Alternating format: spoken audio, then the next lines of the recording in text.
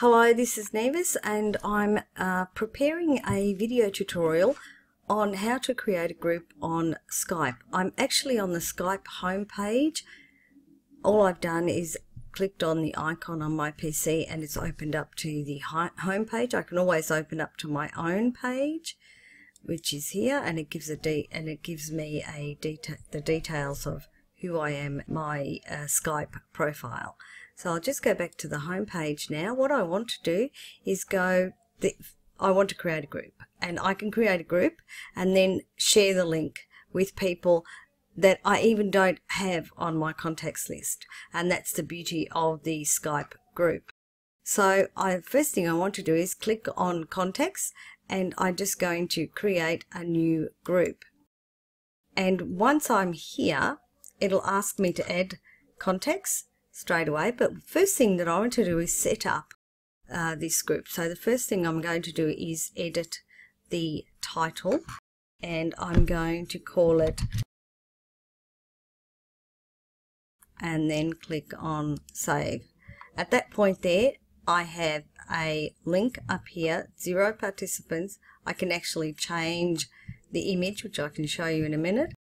The reason why I'm starting or showing this video is in relation to Stefan Hughes, his group on Twitter, his group of followers on Twitter, or some group of teachers that are interested in using Skype groups to communicate and share their knowledge as teachers and collaborators online. This particular group that I'm creating today is being created specifically for Stefan Hughes and his group of teachers that are interested in using Skype, specifically a Skype group, to communicate and share their teaching ideas and learn from each other. So what I've done here is showing these teachers in particular how to set up a group. Now I've set up the group here, and it's telling me the conversation is all set up. I can share photos and much more with everyone here.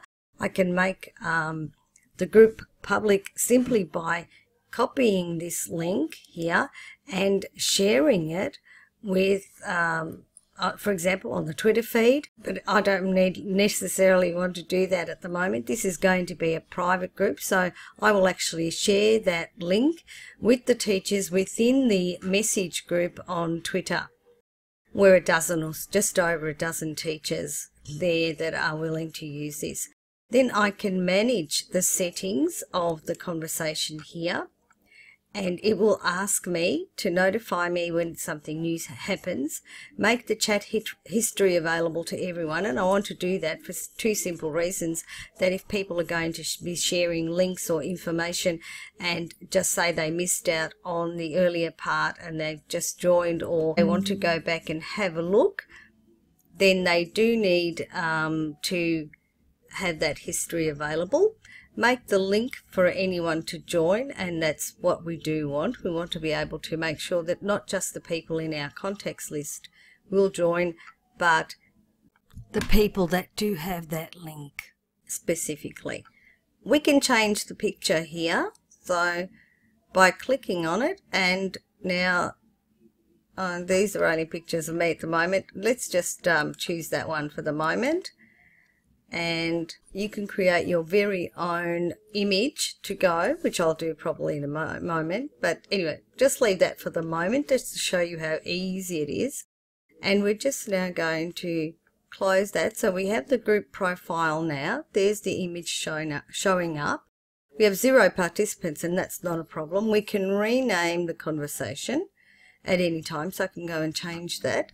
Now that I have it and I've copied the link, I'll just copy it again. I can share that immediately with my group on, in this case, Twitter.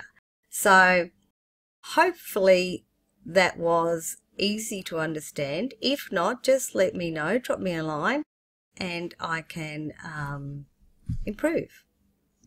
Feedback always helps to improve. Thank you for listening.